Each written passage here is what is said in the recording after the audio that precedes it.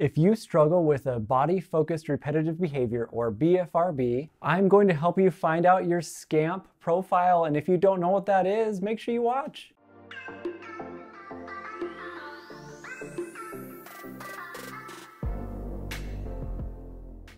Before we jump into all that, if you haven't subscribed to my channel, make sure you do so. You're missing out on lots of great videos. So when it comes to BFRBs, the treatment that is typically used is called the ComB model, a comprehensive model for behavioral treatment.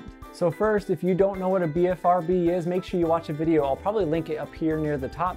But these deal with hair pulling, skin picking, nail biting, cheek biting, lip biting, or really it could be any behavior that you are doing repetitively on your body. The first part of this treatment is all about awareness training.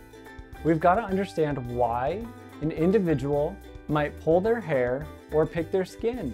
It's not as simple as just saying, because I do it. When it comes to this treatment, there is something that is called the SCAMP. We've got to understand what SCAMP means for you. So SCAMP is an acronym for sensory, cognitive, affective, motor, and place. And if you don't know what that is, don't worry, we'll get to it. So this is what I would like you to do as you're going through this video. I'm going to link a paper below in my description for you to print out and start following along. And if you can't print that out, just get a piece of paper and start writing this out. So you think about your BFRB, whether it's hair pulling, skin picking, some other repetitive behavior that you might do, and we're going to try to understand it. So if we're looking at SCAMP, we're starting with sensory. One question you need to ask yourself is, do I notice any sensations before, during, or after the behavior? Is there a particular texture that I'm looking for? How are my senses being stimulated or soothed through this behavior? Does it feel good? Does it feel bad? Let's say I took skin picking. Do I do it slowly? Do I do it quickly? Do I gouge? Am I looking for anything specific, sensory-wise? If you look at before the behavior happens, is there anything that you feel? For instance, some individuals, if they pull their eyelashes, will start feeling uncomfortable. Those eyelashes start poking. It reminds them that, hey, they're there, they're easily there to be pulled. That's a sensation to pay attention to. Or if you have a scab on the top of your head, it might start to itch. You're feeling something before that behavior happens. In the middle of it, like I said, are you looking for a specific texture? Are you looking for something that will possibly satisfy your brain? After the behavior, are you looking for a certain sensation? Meaning, I pulled out my eyelashes and now it is smooth. I need to feel that smoothness. Pay attention to yourself and try to answer these questions the best that you can. Is there anything that you can feel? So when we're looking for C, cognitive, we are looking for thoughts before, during, and after. Are you giving yourself permission to pull? Think about it. Pay attention to the thoughts. You've gone 3 weeks without pulling. You actually kind of deserve this. Do you have any thoughts or beliefs about the behavior? That like, yahoo, it's summer. I don't have to be around people as often. I think this is a good time to probably start that behavior again. What I find with a lot of these is that they're not very linear like that the thought doesn't just follow along that the person falls for. Sometimes it's just like in the back of their head somewhere of like, hey, you know, this is usually a time that happens. What thoughts or beliefs do I have about this behavior? Do I think it's good? Do I think it's bad? Do I think it's eh? Do I care that it happens? What about what my brain says about relapses? Am I beating myself up because of that? Am I learning from those experiences? Write this down on that paper. Pay attention to that. Pay attention to your behavior specifically. Think about those thoughts. So we're going to look at the A, affective. These are feelings that you are getting before, during, and after.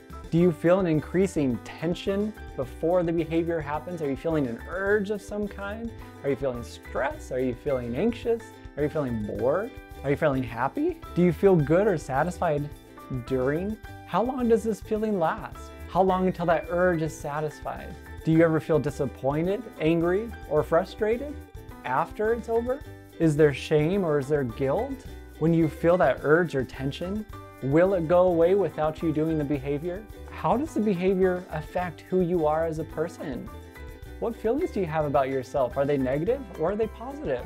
Think about the feelings before, during, and after for your specific behavior. So we're going to look at M, motor. We've got to know how your hand got to that specific spot. For instance, did your hand just go straight to your head? Or were you reading a book, you got a little bored, you put your hand up on the armrest, you playing with your hair a little bit, and then you're feeling around for specific hair, and then it starts. You've got to know, did it just happen? Or is there kind of a progression to that? What hands am I using? Do I use my left hand? Do I use my right hand? Do I use both? What do I do with the skin or hair after? Some people might put that to their lips. Some people might bite the bulb. Some people might just discard it. Same thing with the skin. It's important to know what happens afterwards. Also, am I aware that the behavior is even done? Am I catching myself 5 minutes in, saying, man, I've been doing this for 5 minutes and I just realized how much hair I just pulled, or how much skin that I just picked? Or do you just know every single time the behavior happens? So let's look at the P for place. It's super important to know exactly where you are. Are you in your bedroom? Are you in the car? Are you in your bathroom? Are you on your bed? Where are you most vulnerable for when these moments happen? I find that most people tend to do this behavior in very common places. Only in the bathroom, only in the car, only when I'm sitting in my bed, only when I'm sitting on the right side of the couch, only when I'm sitting on that couch that is facing the wall that I know no one's really ever gonna see me, or it only happens when I look in the mirror. It's also important to know, am I using certain tools, such as tweezers, needles, or any other tool for this behavior? When you feel an urge to do this behavior, are you going to that specific place or are you doing it right then? These are all questions to kind of ask yourself, pay attention to. So when you are able to fill all of this out, this is called your SCAMP profile. And you might be thinking, why is this important? Why am I doing this? That this is the first part of the treatment, awareness training. We've got to know what is happening, what is sometimes driving you to do this, so that we can do the second part of the treatment, which is creating these competing responses. I'm definitely going to make this a two-parter so that we can go over that treatment specifically for you. But this is what I would like you to do. I know you spent time tracking this out as you went along through this video, but pay attention for when that behavior is happening in your life in real time. For instance, next time you feel an urge, take out this paper. Notice what's happening. What are the sensations? What are your thoughts? How are you feeling? Where are you at? If it's after the fact, the behavior has already been done, pull it out anyway. Notice what happened. See what happens. What I really care about at this point is just for you to be more aware of what's happening. Because if you don't know what's going on, how is it supposed to change? Be diligent. Fill this out. Sometimes I find with this treatment that just being aware of it in great detail reduces a lot of the tension, a lot of the symptoms for individuals. When I look for the SCAMP, all those different parts, they all seem to funnel down to one thing, an urge. When they funnel down to that urge, what do you think is going to happen?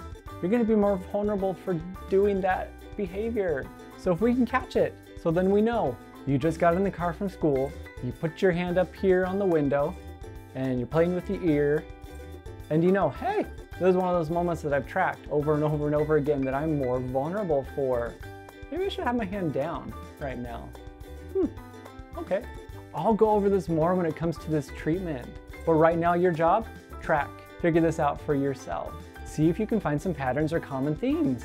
And overall, let's take away shame and guilt away from this. Stop it.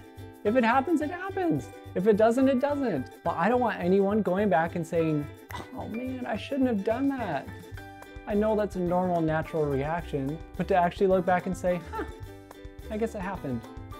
I wonder if there's anything I can track on this, or I wonder if there's anything I can learn from this experience. If you need to feel the emotions that came along with it, feel the emotions. It happened, but don't beat yourself up. Way easier said than done, but it takes practice. So let me know, have you tracked this before? Have you been aware of your BFRB? If so, let me know in the comments below. I would love to hear about it. Also, you can help other people by sharing your experiences. Send this to people that you know if you feel like this could be helpful for them. Also, if you haven't subscribed, make sure you do so. I don't want you to miss that second video where I'm going to go through all the treatment.